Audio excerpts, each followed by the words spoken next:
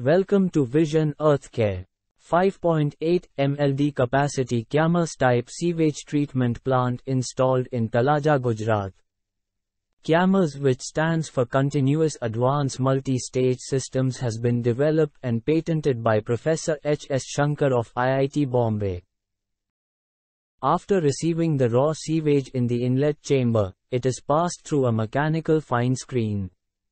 This is provided to capture fine particles before the water enters the process.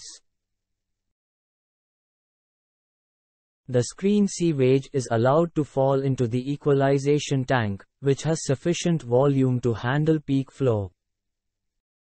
From the equalization tank, the water is pumped into the tube settler tank. Here the water rises through the tube settler pack and suspended solids are removed from the sewage. From the tube settler, the sludge is sent to the vermicomposting bed for further processing.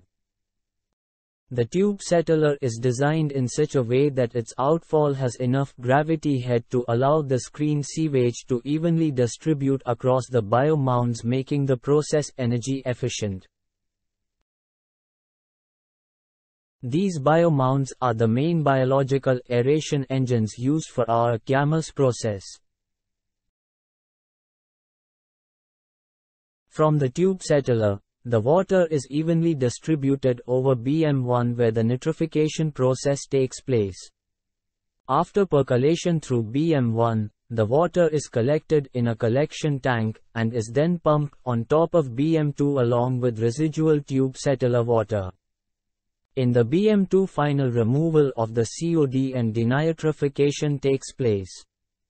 Water from BM2 is collected in the chlorine contact tank where disinfection of water takes place. From the chlorine contact tank, the treated water is discharged into a receiving water body.